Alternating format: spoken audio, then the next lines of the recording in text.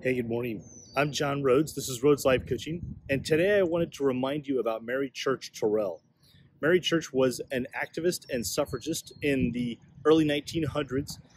She was very active as a teacher and as an activist, and she coined, or is given credit for coining, a term or a phrase of lifting as we climb.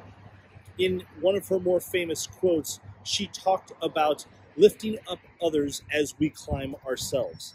And that has become a catchphrase for different groups in terms of how they approach developing and growing themselves. And I wanted to remind you of that as a way of a different mindset for yourself of your own personal growth and development.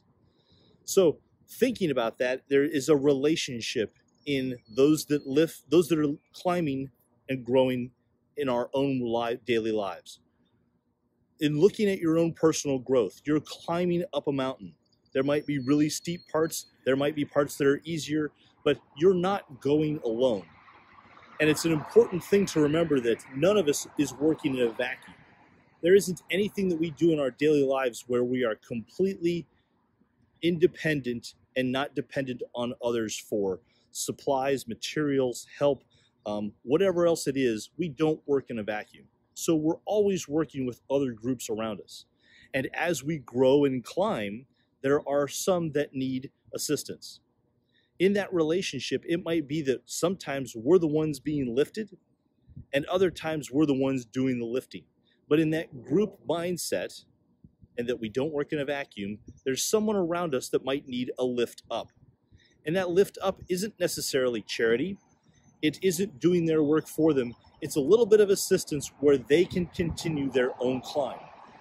We're all responsible for our own growth and development. We're all responsible for our own climbing, but sometimes we need a lift or a boost. And the mindset of looking around in this climb together, where are those that need assistance? Am I one of the ones that needs assistance, or is there someone near me that needs help? And can I give them a boost as I continue my own growth? It's not a completely selfless act. It's not a completely selfish act. And that we're all helping and boosting each other as we grow and develop. So as always, where is this happening for you in your daily life? Where are you climbing and growing? Where do you need to continue to climb? Do you need a boost? Do you need a lift up from others, or do you need to be lifting someone else up while you're going? My request is to look for those opportunities. Where is there an opportunity to lift others around you or to accept a lift from others? By doing this together, by not working in a vacuum, we create a different opportunity of being able to climb farther together. Keep that in mind this week as you're going forward. Keep Mary Church in your mind of where are there opportunities to put this into play, and where might there need to be a stretch for yourself of being lifted or lifting others. I'd be happy to continue this conversation. Please feel free to comment below.